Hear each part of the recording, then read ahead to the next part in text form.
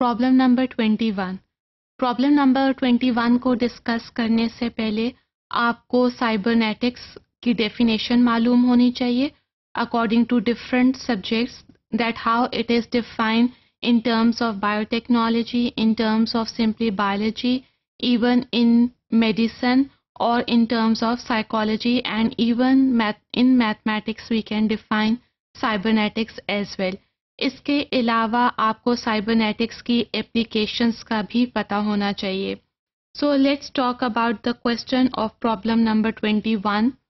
What ethical issues are raised by cybernetics?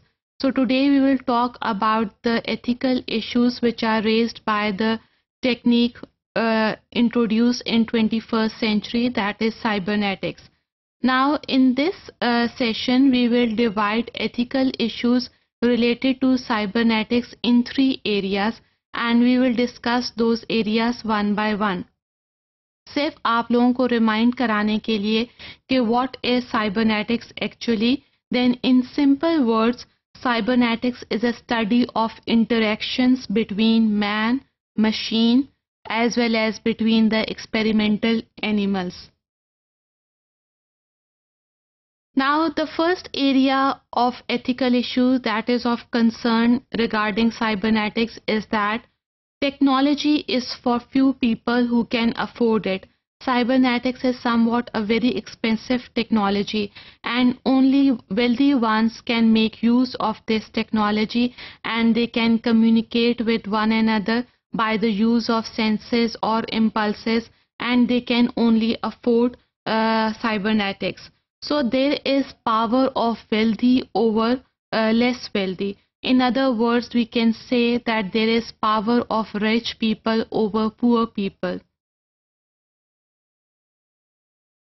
Now, according to first area of ethical issues related to cybernetics, only selected groups of people can enhance their abilities making use of senses or impulses to interact with the world. So, अगर कोई भी scientific advances होती है तो वो पूरी community के लिए, पूरी population के लिए होती है, not only for the wealthy ones. Then why cybernetics is only for rich people? Only rich people can communicate with one another in a dramatic way. What about the poor people? How they can get the advantage from cybernetics? Now the second area which is of concern regarding the ethical issues of cybernetics is that machines are in charge of key human functions. Human beings जिसे अल्लाह ताला ने अशरफुल मखलूकात का दर्जा दिया है, क्या machine उसकी body के फंक्शंस का चार्ज ले सकती है? मशीन तो एक मशीन की तरह काम करेगी, वो कभी ख़राब भी हो सकेगी, सेंसेस और इम्पल्सेस का गलत इस्तेमाल भी हो सकता है. तो how machines can take in charge of human functions? Then different implants are used through cybernetic technique to transfer thoughts between the individuals. इसके अलावा बहुत सारे इम्प्लांट्स हैं जो कि हम डेली रूटीन में यूज़ करते हैं and it is because of the cybernetics, जैसे कि heart pacemakers, artificial रेटिनास. But what about these implants, whether they are safe to use or not? Then we can make use of cybernetics for setting up network for enhanced human beings. They can communicate with each other in a special way. So here we are talking about the superhumans whose impulses, senses are controlled by the computer software. So number of ethical issues are raised by the superhumans which are developed by a technique cybernetics. Again, here we will talk about the implants, that whether they are safe to use in superhumans, then the potential use of superhumans are there and it is clear. So people with enhanced capability will exert power over the other.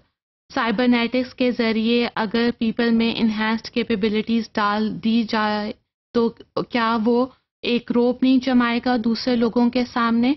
For example, no doubt deaf and dumb people can communicate with each other through cybernetics technique. लेकिन अगर ये cybernetics technique का गलत इस्तेमाल होने लगे और capabilities को इन्हेंस करने लगे, तो क्या ये लोग दूसरे लोगों के ऊपर अपना रोप नहीं जमाएंगे? So there must be a competition between the people with enhanced capabilities over an other.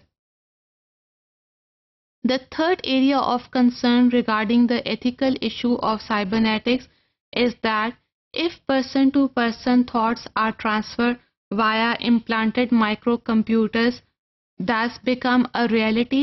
क्या superhumans कभी reality बनेंगे या नहीं? और उनकी thoughts को कौन control करेगा? अगर ये machines ही control करेंगी, then it is unacceptable.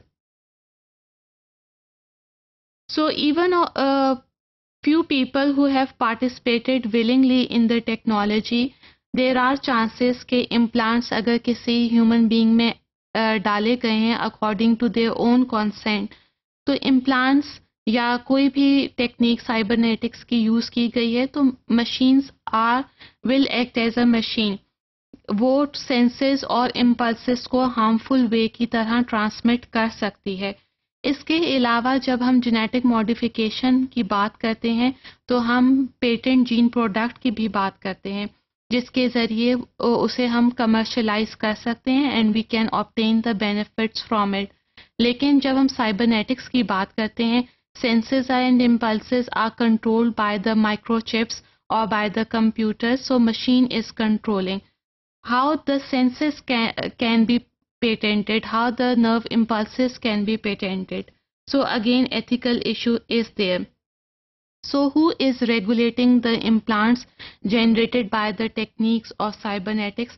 Who is regulating the nerve impulses or who is regulating the senses? Still, there is no answer by the scientists. Society needs to focus on regulatory frameworks regarding the ethical issues raised by cybernetics. And Pink Floyd, who was a rock singer and he sang a song in 90s, another break come to mind. We don't need no thought control.